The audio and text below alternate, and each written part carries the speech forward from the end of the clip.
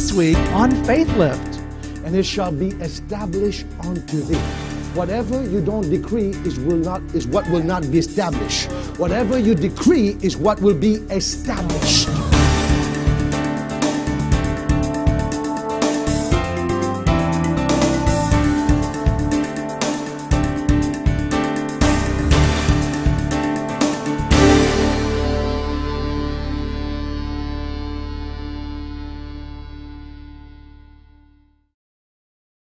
Are you ready? Let's read together, please. Wherefore, as by one man, who's that man? First Adam. Sin entered into, and, stop right there. That means that sin didn't come by itself. Sin had company. Something came on the wing of sin. It says, and death, read in your Bible, please, and death by sin. Now read the next 5, 6 words. Ready?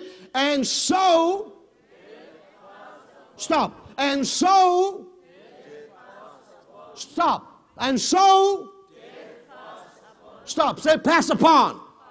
Say it again. I can't hear you say passed upon. Say it again. Passed upon. Notice something. The first Adam did something. And something was passed upon. Everybody shout, pass upon. You didn't do anything. Why were you born a sinner? Not because of what you did, but because something was passed upon you. Are you hearing me, somebody? Hello? Now, death passed upon how many men? Are you part of all men? So something was passed on to you that you had nothing to do with. Hello? Are you getting this? Everybody said, pass upon. No, say it, and I want you to hear yourself say, pass upon. All right, go to 2 Corinthians chapter 5. 2 Corinthians chapter 5. Are you ready? All right. Look at verse 17. Y'all know this verse, right? Let's read that verse together. Please quote it together. Therefore, if any man be in Christ. Now, who is Christ? The last. So, write this down. Therefore, if any man be in the last Adam, he is what? A new creature. Now, are you in Christ? Talk to me. Are you in Christ? Are you in Adam? The last Adam, right? So what are you? A new creature. All right, but before you were in the last Adam, where were you? Oh, you're not sure yet. Where were you? In the first Adam, all right? So this verse is revealing to you who you are after you receive Jesus. Now, but let's change this verse and put it, instead of saying in Christ, the last Adam, where were you before? In the first Adam. All right, so let's put therefore. Therefore, if any man be in Adam, the first, he is what? No, if you're in the last Adam, you're a new creature. If you are in the first Adam, he's an old creature. Right? All things. No. If you are in Adam, the first, if you are in Christ, it's passed away. But you read Romans chapter 5. Something was passed upon. So let's read it as the first Adam. Therefore, if any man be in the first Adam, he's an old creature. All things are passed upon. You getting this? Are you getting this? Huh? Something was passed on to you. But whatever was passed on in the first Adam is passed away in the last Adam. Huh? Now, what was passed on? What was passed on? All right, go to Galatians chapter 3. Oh, I'm going to knock your socks off in a minute, I'm telling you. Galatians chapter 3. Are you ready? Come on, say, I'm ready. All right, Galatians chapter 3, verse 13. Somebody say hallelujah. All right, y'all know this verse, right? All right, let's read together, please. Christ, now who's Christ? Has redeemed us. Now, touch yourself, say, I'm us. Amen. I don't know what you are, but my name is us. Hallelujah. Somebody say amen. Christ has redeemed us from what? From what? Now, stop. Think with me. Did it say curses? What did it say? Curse. Now, if it said curses, it would be plural. But it said curse, which is what? Singular. So how many curse? There's one curse. Christ has redeemed us from what? The curse. The curse of the law, being made a curse for us, for it is written, cursed is everyone that hangeth on a tree. Huh? So that the blessing, everybody say blessing. Now, did it say blessings or blessing? If it said blessings, that would be plural. But it said blessing. So how many blessings do we have? So there's one blessing and there's one curse. Huh? Say amen. Now, this is what Paul said. Now, watch this. Paul said there is one curse and there is one blessing. It's called the blessing of Abraham. All right? Now, we don't have time to turn there. Deuteronomy, the 20th chapter says, if you hearken to obey diligently unto the voice of the Lord thy God to do all his commandments, all these blessings shall come on you. Now, did Moses say blessings or blessing? So how many blessings? Many. All these blessings shall come on you and overtake you. Now, for years, I didn't understand that verse. How can a blessing overtake me be a blessing? Because I'm here I am driving on the highway of life, and here comes blessings. Here comes prosperity. And I'm driving 70 miles per hour, and here comes healing, and just go by me. How can that be a blessing? But then I'm on the highway of life, and it says, all these curses shall come on you and overtake you. Or what? All these curses. Say curses. The question you got to ask yourself. Paul says there's one curse and there's one blessing. Moses says there are many blessings and many curses. Who's right? Paul or Moses? Talk to me, somebody. Who says Paul? Who says Moses? Somebody said, are you telling me that Moses is wrong? No. There is one blessing that triggers all the other blessings.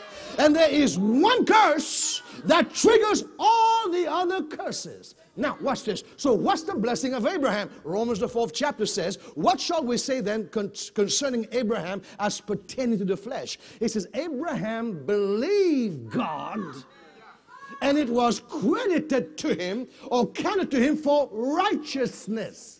So what is the blessing of Abraham? The blessing of Abraham is righteousness. What is righteousness? Righteousness is the nature of God deposited into your spirit. Righteousness is the ability to go before a holy God without any sense of sin or without feeling inferior. Say amen. Now, look at me. Write this down. The blessing of Abraham is imputed righteousness. Hello? You did not do anything to deserve righteousness. It was the righteousness of Christ given to you. Amen. Say amen. Now, say this after me. Say, the blessing of Abraham is imputed righteousness. So what is the curse of the law? Now, for years we've been taught, we were told that the curse of the law is spiritual death, sickness and disease, and poverty. But if that be the case, it should be known as the curses. Huh? Hello?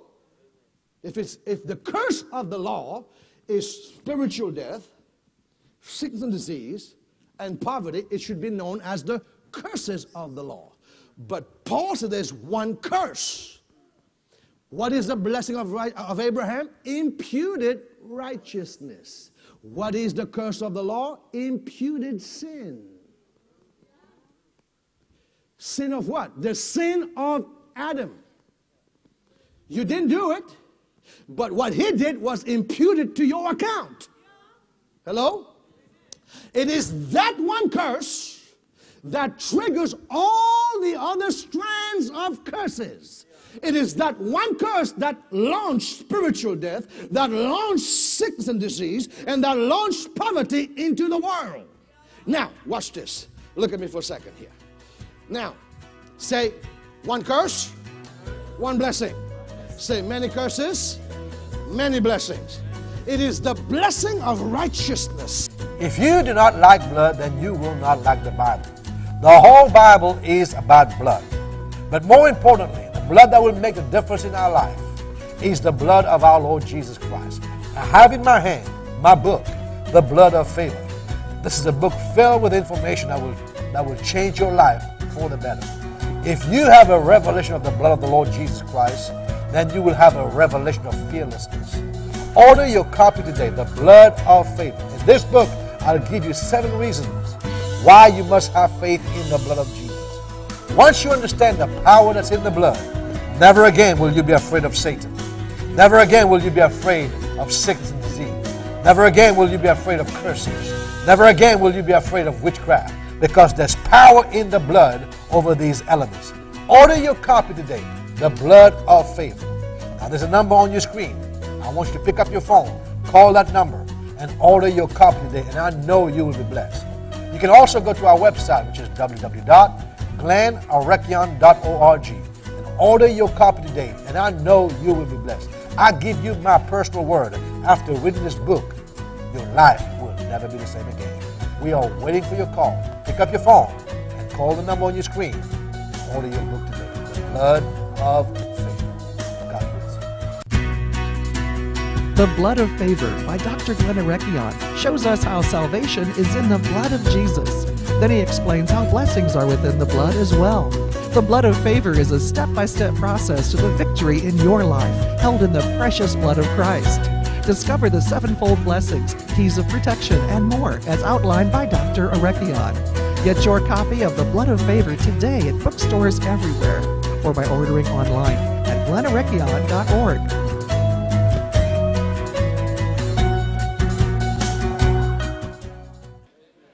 Now, say this after me. Say, the blessing of Abraham is imputed righteousness.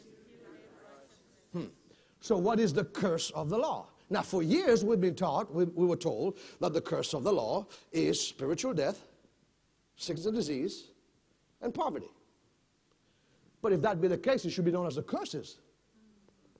Huh? Hello? If the curse of the law is spiritual death, sickness and disease, and poverty, it should be known as the curses of the law. But Paul said there's one curse. What is the blessing of Abraham? Imputed righteousness. What is the curse of the law? Imputed sin. Sin of what? The sin of Adam. You didn't do it, but what he did was imputed to your account. Hello? It is that one curse that triggers all the other strands of curses. It is that one curse that launched spiritual death, that launched sickness and disease, and that launched poverty into the world. Now, watch this. Look at me for a second here. Now, say one curse, one blessing. Say many curses, many blessings. It is the blessing of righteousness. It is the nature of God that qualifies you to receive healing, deliverance, prosperity. Say amen. But it is that curse that triggers all the other curses. Now watch. Why is it that one family, watch this now, follow me, okay? One family, this family, everybody in that family has diabetes. Huh? The grandfather had diabetes. The great-grandfather had diabetes. The son has diabetes. And it's like a curse is like a tracking invisible device. It's like a ticking time bomb. Now, this family has got diabetes. This family, there's no diabetes in that family. But everybody in that family has cancer. The grandfather had cancer. The father had cancer. The son has cancer. So diabetes, cancer. This family's got diabetes. This family got cancer. This family here don't have no diabetes, don't have no cancer. But everybody in this family has divorce. They get married and they have divorce. Let me tell you this. I was in Durban 2 weeks ago. And this woman came to me and said, Doc, can you please pray for me? He said, my grandmother, before she got married, her father died. My grandmother, before she got married, her father died. My mother, when she got married, before she got married, her father died. When I got married, my father died. And when my daughter got married, my husband died. That's a curse. Are you hearing me, somebody? Now watch this. So this family's got diabetes. This has got cancer. This got divorce. Huh? This one, no matter what it does, nothing works. Nothing works. Now what are these? These are different strands of curses. But the problem is, most people want to deal with the stem. They want to deal with the leaves or the branches. They don't go to the root of the problem. Are you hearing me, somebody? Now, listen to me very carefully. There were two trees in the garden. The tree of life and the tree of the knowledge of good and evil. The scripture says God reveals the end from the beginning. The tree of life is a type of the Lord Jesus. Can I hear an amen, somebody? In him was life, and the life was the light of man. Say amen, somebody. Somebody say hallelujah. Glory to God. I am the vine, and you are the branches. Say amen. Then the other side, the tree of the knowledge of good and evil, is a type of the first Adam. That's why it begins good, and then it all tends to evil. That's why when the human race begins, everything seems all right. But then everything tends to go pear-shaped. Are you listening? Now, the thing is, come on, say after me. Say, I'm born again. I can't hear you. Say, I'm born again. Say, I'm saved. Say, I'm a new creature. Say, I'm in Christ. I can't say, I'm in Christ.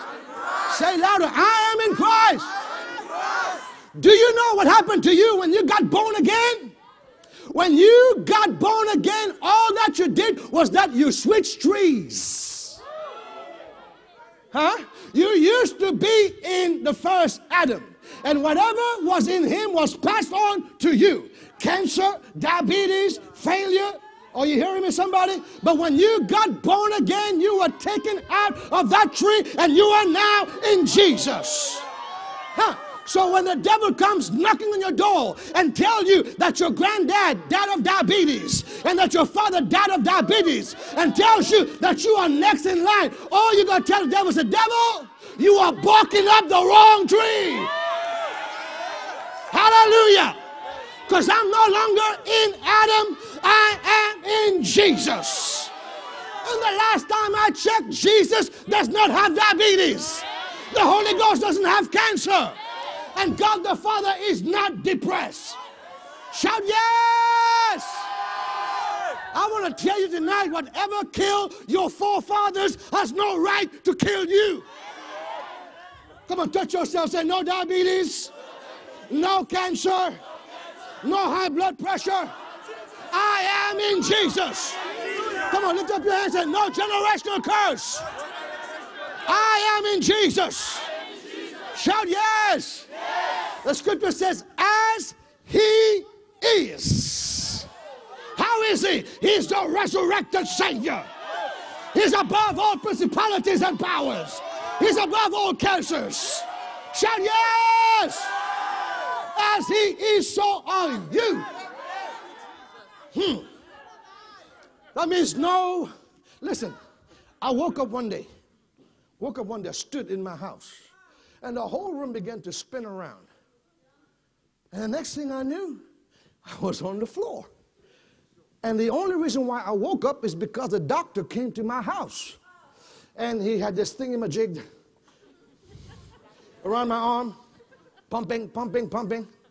And it squeezed my arm. That's the only reason why I woke up. And when I woke up, I saw him. He was an Indian doctor. He said, Mr. Arekion. I said, yes, sir. He said, you got high blood pressure. And I looked at him, I said, that can't be. Huh? What did I say? That cannot be. That cannot be.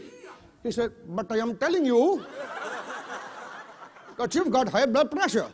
I said, Doc, that can't be.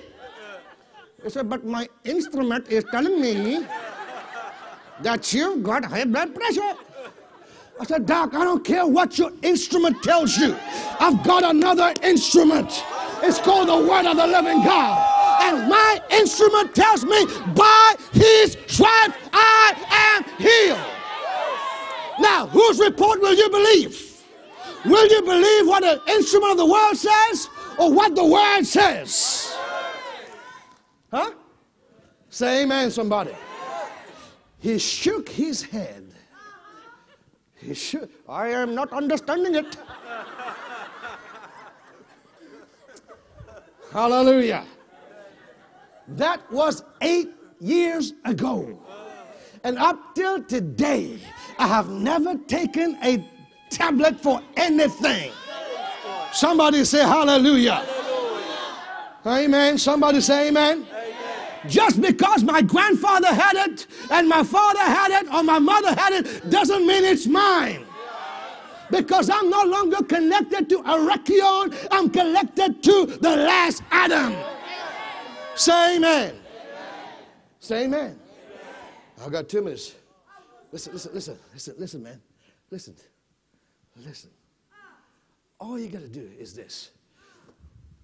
How do you see yourself? If any man be in Christ, he is a new creature. All things are, and behold. Say behold. You know what your problem is? You don't see yourself the way God sees you. You got to behold yourself. You got to see yourself. God said to Moses, see, I have made you a God over Pharaoh. Huh?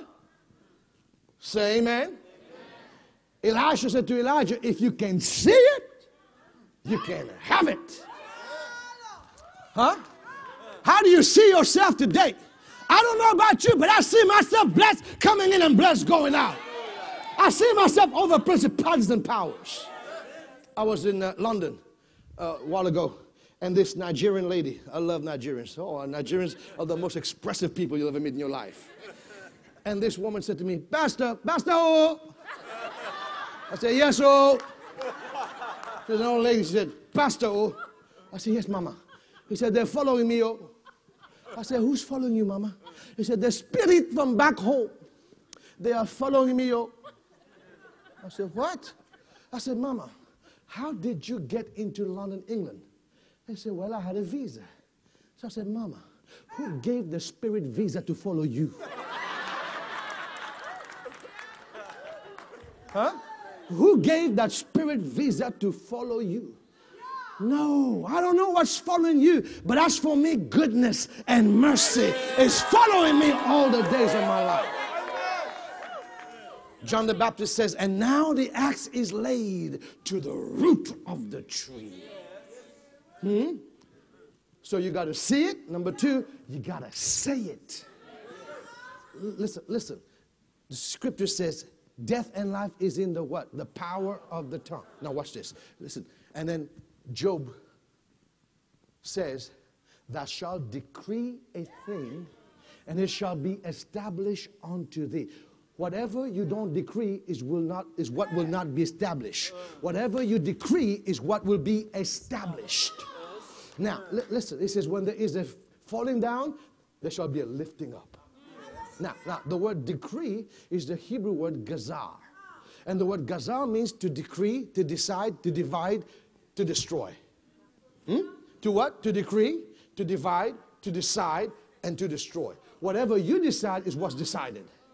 Whatever you decree is what's decreed. Whatever you divide is what's divided. Whatever you destroy is what's destroyed. Now watch this, let me close. It says death and life is in the, say power. Hebrew word is yad. And the word yad, now write this down. The word yad, stick your tongue out. You know what the word yad means? Power, yes. Yad means hand. Hand. So death and life is in the hand of the tongue. Huh? Now, what do you do with your hands? You grab things. You grab things. Yes. You pull things. Your hand is a grabber. Come on, tell your neighbor, say, neighbor, your tongue is a grabber. Say, neighbor, your tongue has got some hands. Hallelujah. What will you take? We're going to take healing. We're going to take deliverance. We're going to take prosperity. We're going to take joy. We're going to take blessing. Amen. My time is up. Stand together on your feet. Hallelujah. Thank you, Lord Jesus. Say, there's a hand on my tongue. There's a hand on my tongue. I can't hear you. Say, there's a hand on my tongue. Say, I'm a new creature. No more curse for me. Now say this out loud before I go. Say, whatever has been killing my forefathers, whatever diseases has been in my family tree, it's now cut off because I am in Christ. Now tell your neighbor, say, neighbor, you don't have to be afraid of anything. You are in Jesus.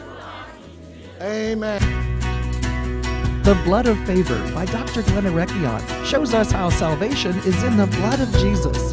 Then he explains how blessings are within the blood as well. The Blood of Favor is a step-by-step process to the victory in your life, held in the precious blood of Christ. Discover the sevenfold blessings, keys of protection, and more as outlined by Dr. Arekion. Get your copy of The Blood of Favor today at bookstores everywhere or by ordering online at glennarekion.org.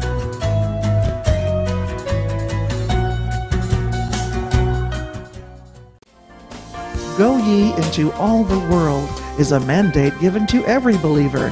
However, not everybody's called to go on the mission field. But you can still play your part in the Great Commission and partner with Glenn Arekion Ministries. Today, consider to be one of Dr. Glenn's faithful, financial, and prayerful partners.